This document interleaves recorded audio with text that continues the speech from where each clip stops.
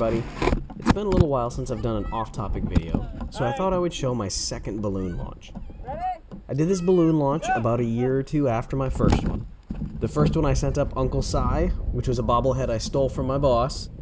This time the intent was to send up a toy for my son and my daughter. You'll notice there's only one thing here though, the Minion. On the other side of this, there's actually a princess, but sadly, for some unknown reason, that camera did not work. So with this beautiful backdrop, I thought I would walk through the process of actually doing this yourself, because this was an amazing project and so much fun to do for the entire family. So what do you need to do this for yourself? Well, let's start at the top and work our way down. There's going to be plenty of links down below for you to find the items that you need if you want to do this for yourself. The first thing you need is the balloon, obviously. When I did this originally about 5-6 years ago, balloons were about $30 to $40. It appears that they have gone up in price. But what you're looking for is an actual latex weather balloon. Not a party balloon, not a 6-foot balloon, something that has a 30-foot burst diameter. At launch, it is not going to be 30 foot, but 30 foot is what it will expand to as it goes up through the different pressure gradients of the atmosphere. The first engineering problem I ran into during my launches was how do you affix the payload to the balloon itself. My particular solution was a plastic PVC pipe approximately the size of the balloon neck itself, because you need something sturdy to mount your system to. So go to Home Depot or Lowe's, get some PVC pipe of the same diameter, and cut off about 2 inches of PVC pipe. And what you're going to do is you are going to literally stuff that PVC pipe into the neck of the balloon. Not all the way up, but just in the neck. And what that's going to do is give you something solid to affix to. All of my suspension lines for this were Paracord. So from there, I took some Paracord, about 4 feet of it, and I taped it to the balloon around the PVC pipe. So that the PVC pipe was the structure and the tape was holding it to the balloon. And I had the Paracord looped down so that I could use a carabiner to attach anything I needed to below that initial suspension line. After that, the next thing you need to add is a parachute, because at some point this balloon is going to pop and you need a way for it to come down somewhat controlled. During ascent, it's just going to be hanging in between the balloon and the payload below. Another thing you have to remember though is that after burst, the remnants of that balloon and the PVC pipe that you've used to attach it are going to then fall down and they will collapse a certain portion of your parachute. Now, as long as your PVC pipe is not too big, it should not be a problem. For both of my launches, this was not an issue. After you have your parachute, the next thing you need is a radar reflector. I purchased my radar reflector, and again, it appears that a lot of prices have gone up drastically since I originally did this. The reflector that I purchased was only about $30. On Amazon right now, they're listed for about $50 or $60. But in the links below, there's a website that teaches you how to build your own. Because honestly, all you need is some cardboard and tin foil. This reflector is to ensure that any aircraft in the area can see this balloon. Now, below the reflector comes your payload. The payload is whatever you make it. I've seen people that have just built a square structure of PVC pipe and mounted cameras on clamps. What I did is I actually built a box for my payload. I used styrofoam from a cooler, hot glue, and I literally made a box. I made that box specifically so that I could fit the cameras I had purchased inside. Using this method, you have a lot of variation that you can do to the internals of the box. If you want to add more cameras, if you need more ballast on one side or another, it worked out really well for me. Now for those cameras, you're going to need some plexiglass. After I had the initial design and construction of the box itself, I taped the plexiglass to the portholes where the cameras would be looking out. And as you can see, I used highly reflective and very visible tape. And this was with purpose, because you don't know specifically where this is going to come down. We'll talk about that in a little bit. But I used this tape to ensure the integrity of the box. I also wanted to try and make sure that the box itself was watertight. Because again, God forbid this thing comes down in the middle of a lake.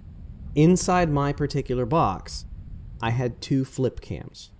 You can see how old this video is because I'm using flip cams. They don't exist anymore. But I had 2 flip cams, and then 2 underwater barrel type cams. Not very expensive, because honestly, you have to consider what happens if I never find this. So you have to debate how much investment you're going to put into it. Total, I put in several $100s for this build, but I've been able to use it twice.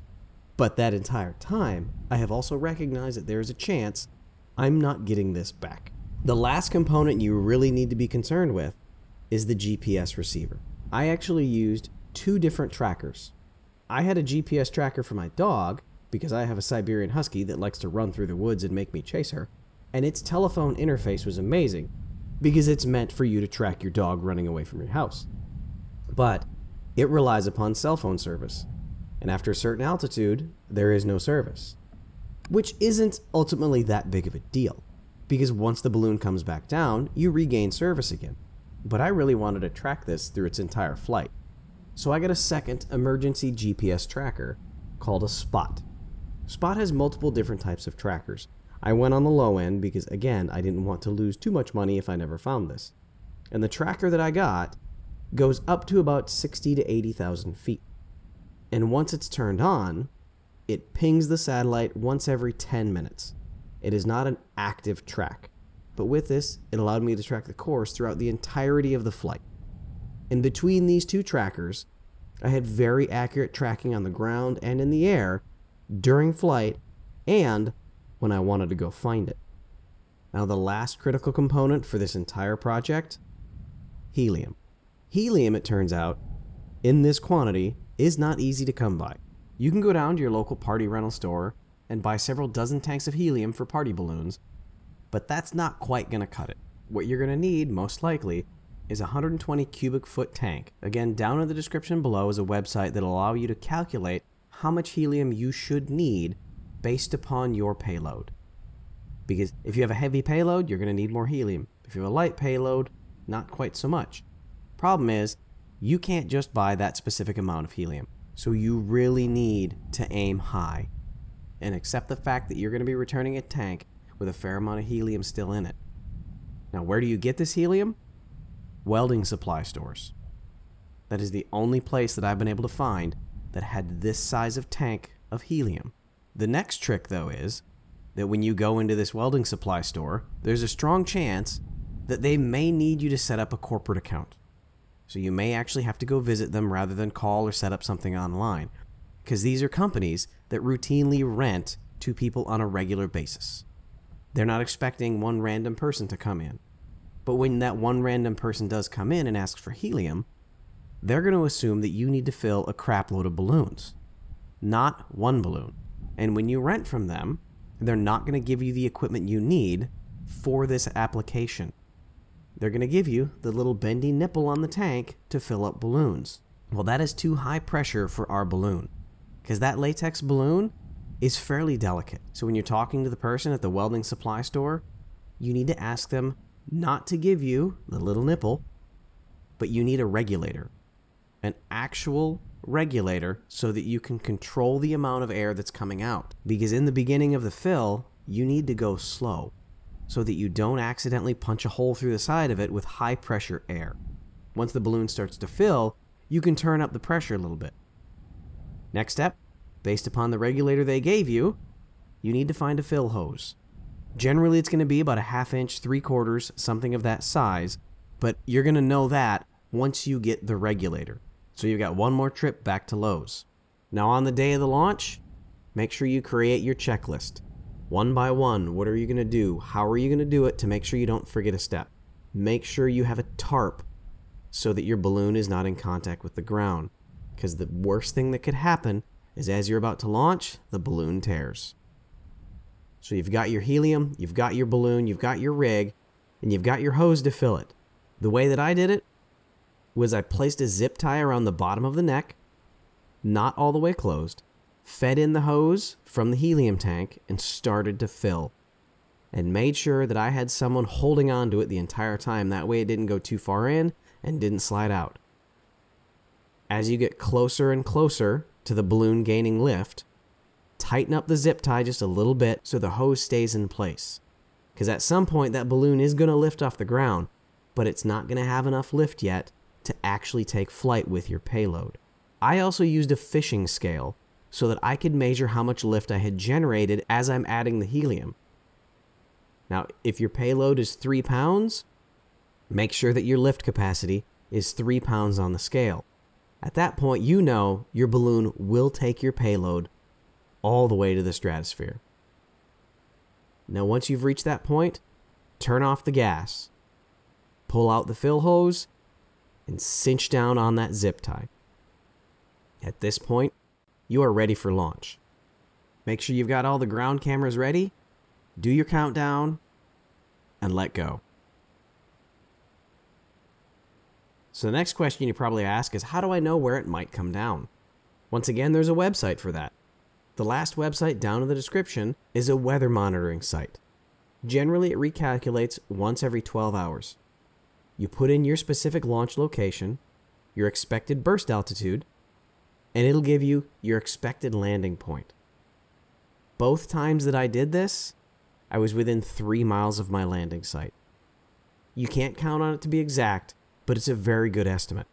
And I used this when I was doing my initial planning for the first launch, because at the time, I lived in North Carolina, and I wanted to launch from North Carolina.